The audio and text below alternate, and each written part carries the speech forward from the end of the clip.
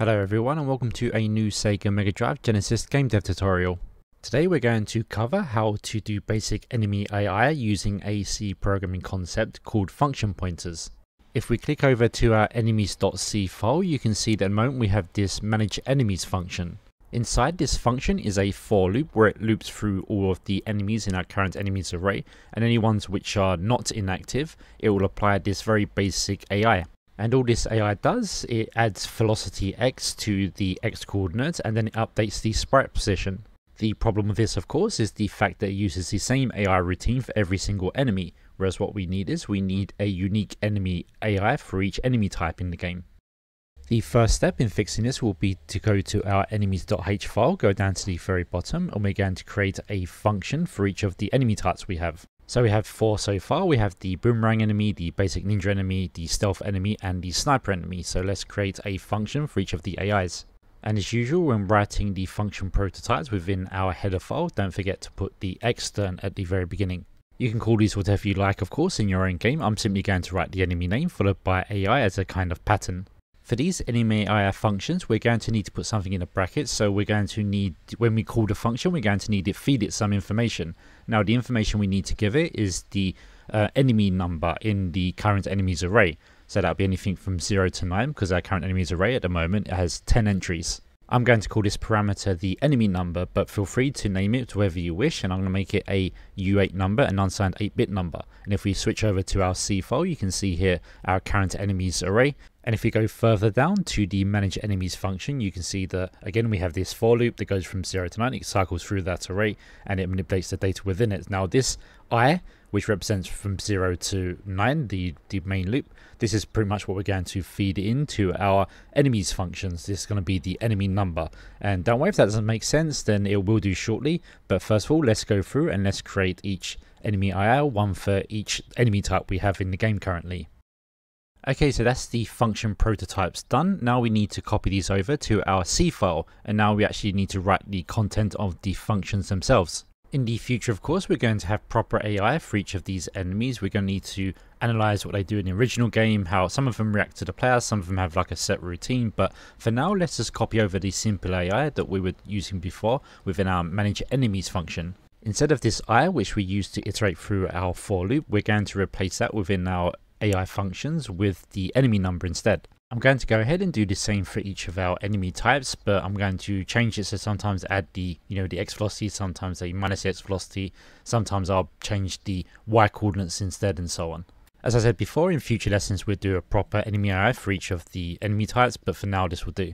Next up, we're going to go to our manage enemies function. We're going to delete the code that was in there before, which basically just used the same AI for every single enemy. And we said we need to make it so that it changes which AI it uses depending on the enemy type. So if the enemy type is the boomerang guy, then it uses the boomerang AI. If it's the stealth ninja, it uses the stealth ninja AI, and so on.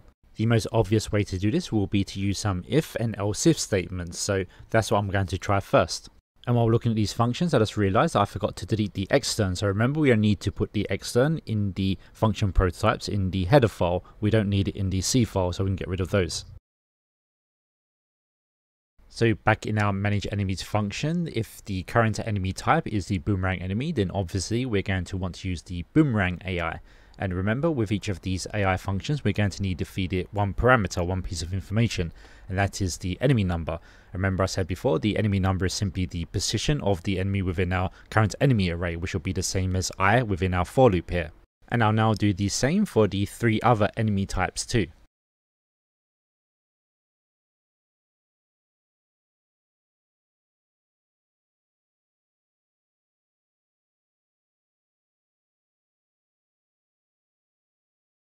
And at the top in our current enemies array, let me just add a bit of variety to our enemy types so we can see different enemies displayed on the screen. Okay, with that all done, I think we're finally in a position to save and compile, so let's take a look. If we look at the compiled ROM, you can see that it all seems to be working well, except for the boomerang enemy. You see that 2 of them are moving forward and 1 of them is moving backward, and I think I know what the issue is here. If we take another look at our enemy AI functions, you will notice that the boomerang AI, for example, is adding vel x to the x coordinate, and within our current enemies array, you can see that the x velocity was defined differently for different enemies, but even the same type of enemy, sometimes we assign it to -1, sometimes -0.1.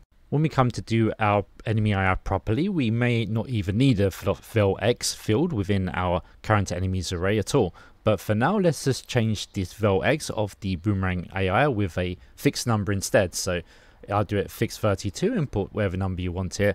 I'll do 1.5. So instead of using whatever is in the current enemies array for that, it's simply going to use it's going to add 1.5 to the x coordinate of the boomerang enemy each turn.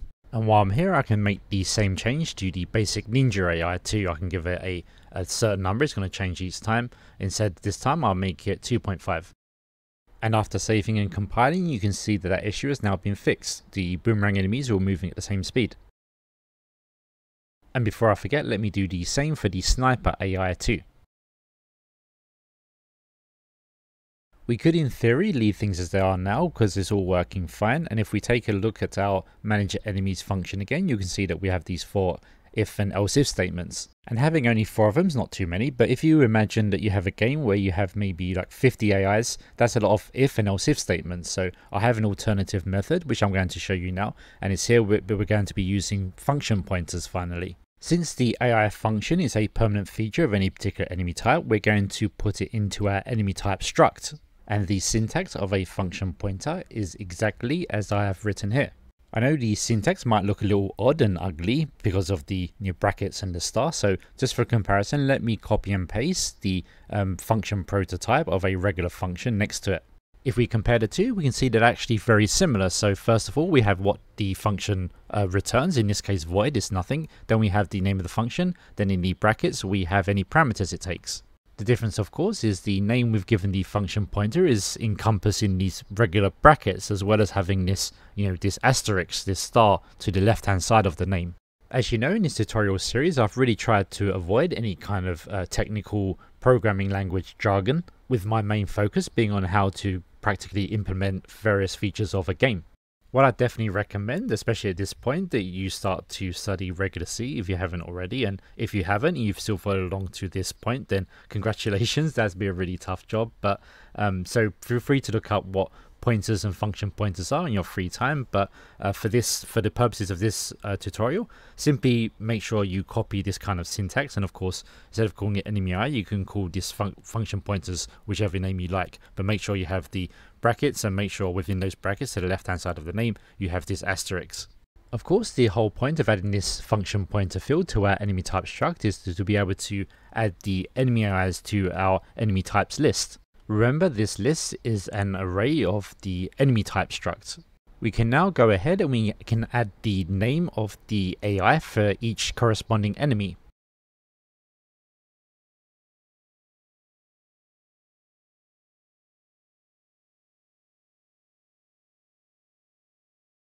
We can now go down to our manage enemies function, and we can delete those if and else if statements and replace it with something a little bit more elegant. What we wanted to do instead now is to simply look up whatever the enemy type is in the enemy types list and use the relevant AI function. And when selecting the enemy AI field, don't forget to do the open brackets and put the I in too.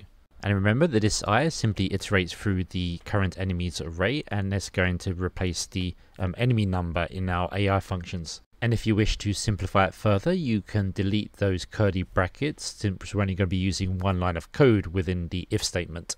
So now our manage enemies function looks like this. So just as before, we're going to create a loop that's going to iterate through the current enemies array, and then any which aren't inactive, which are in the game, is going to use whichever the corresponding AI function for that enemy type is. After we save and compile, we should get this result. And if all that's working okay for you, congratulations, and I hope you enjoyed your first foray into function pointers.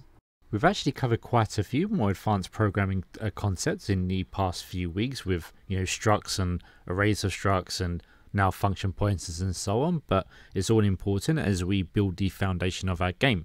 I think it's going to be a lot of fun when we start to finally program some real reactive enemy AI, both for the bosses and the regular enemies. But for now, we're going to continue to build our foundation of the game so we can lead up to start putting backgrounds on the screen, as well as dealing with how to load in new levels. Okay, that's it for this lesson. Thanks very much for watching, and if you enjoy this kind of content, don't forget to like and subscribe. I'm interested in this. And if you'd like to support my work further, as well as get access to a download link of the code used in today's lesson, then I put my Patreon in the video description below, and any support is much appreciated. You won't go unrewarded. Until next time. Farewell.